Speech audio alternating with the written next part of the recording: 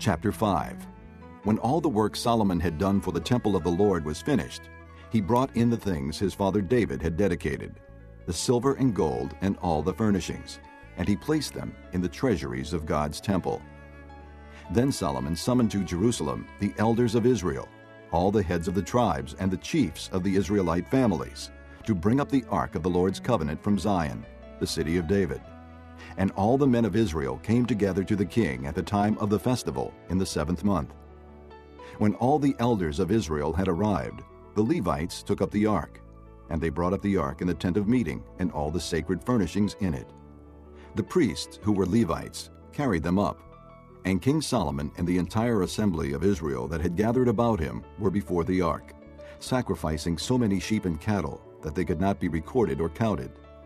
The priests then brought the ark of the Lord's covenant to its place in the inner sanctuary of the temple, the most holy place, and put it beneath the wings of the cherubim.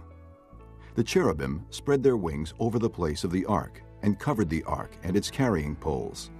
These poles were so long that their ends, extending from the ark, could be seen from in front of the inner sanctuary, but not from outside the holy place, and they are still there today.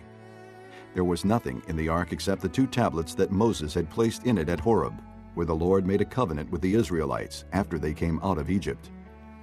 The priests then withdrew from the holy place.